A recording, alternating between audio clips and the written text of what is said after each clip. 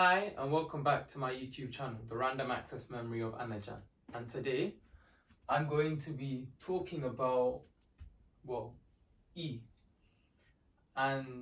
or what is known as Euler's number.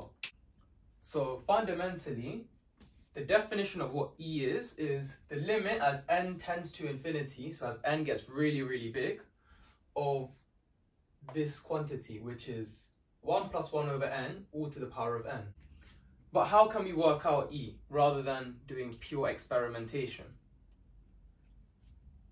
By which case I mean, instead of us purely just trying out the case of n equals 100, n equals 1000, n equals this, n equals that. So how can we work out what the limit as n tends to infinity is of this value? Well, a nice way to do this is by using the binomial expansion. Using the binomial expansion, we end up with that E is equal to the limit as n tends to infinity of the sum from k equals 0 to n of, I'm going to put 1 into x and then 1 over n into y to get the sum from k equals 0 to n of n choose k times 1 to the power of anything is just 1, right? Especially for counting numbers, we can clearly see that. So I could say this is just 1 times 1 to the power of n minus k, which is just 1. And then when we multiply anything by 1, its value doesn't change. So I could just ignore that term. And, y is 1 over n, so you get 1 over n to the power of k. So that's what E is equal to. But then we can expand this further. N choose k is equal to n factorial over k factorial times n minus k factorial, but we can simplify this further to end up with n times n minus 1 times n minus 2 times ... times n minus k plus 1 all over k factorial. And so we can expand this out here. So we've got the limit as n tends to infinity of n times n minus 1 times n minus 2 times all over k factorial times 1 over n to the power of k. And now, what I'm going to do is switch over the denominators, and you'll see why in a second. N times n minus 1 times n minus 2 times ... times n minus k plus 1. And you can see here we've got k terms that I'm multiplying together here, right? Because this is the first, second, third. And then n minus k plus 1 can be written as n minus k minus 1, right? So I'm counting from 0 to k minus 1, and if I'm starting my count at 0, being my first term, 1 being my second term, that means my k minus n minus k minus 1 would have to be my kth term, right? So we have k terms on my numerator now, and since n to the power of k can be expanded to be n times n times n times n times n k times, by the definition of what a power is, we've got a correspondence. We've got 1 term over 1 term, 1 term over 1 term, 1 term over 1 term, etc. But then all of this is multiplied by 1 over k factorial. This is the sum of k from k equals 0 to n of this expression, where, say I've got a certain value, n equals 10, for example, k would take every value from 0 to 10, and then I'd add all those values together.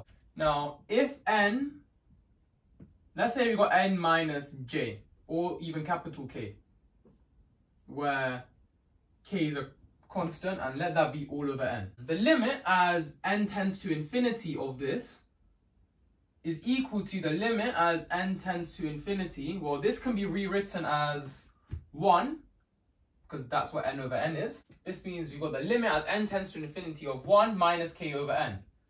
K is a constant. Well, capital K is a constant, sorry. And that means that as n gets larger and larger and larger, since k is a finite constant, k over n, I'm splitting, say I've got k equals 10, I'm splitting 10 into more and more and more pieces, which means the value of each of my pieces is going to get smaller and smaller and smaller. So the more and more divisions I'm splitting my k things into, so the more, the larger my value of n, since k stays the same, the fraction as a whole becomes smaller and smaller and smaller, and this part tends to 0. And you can check this out on your calculator if you really want. Say you pick even k equals 2500. And then say I let n be 10 to the power of 100. Your calculator will probably return that as 0 or 0.000000001. The bigger n gets, the closer k over n gets to 0. And that means this is equal to, the limit as n tends to infinity of this is just 1 minus 0, which is 1. So the limit as n tends to infinity of n minus some constant k over n is equal to 1. As n tends to infinity, well, that's always 1 regardless. So you've got 1 times, well, n minus 1 over n, that just tends to 1.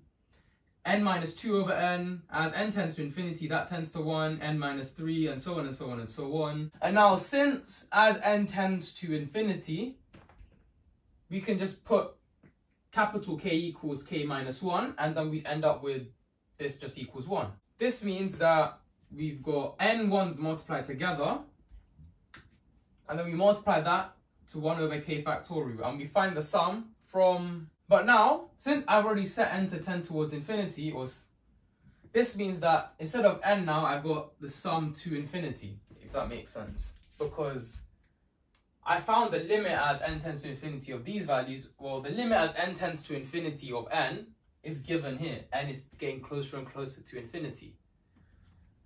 So, this is a sum.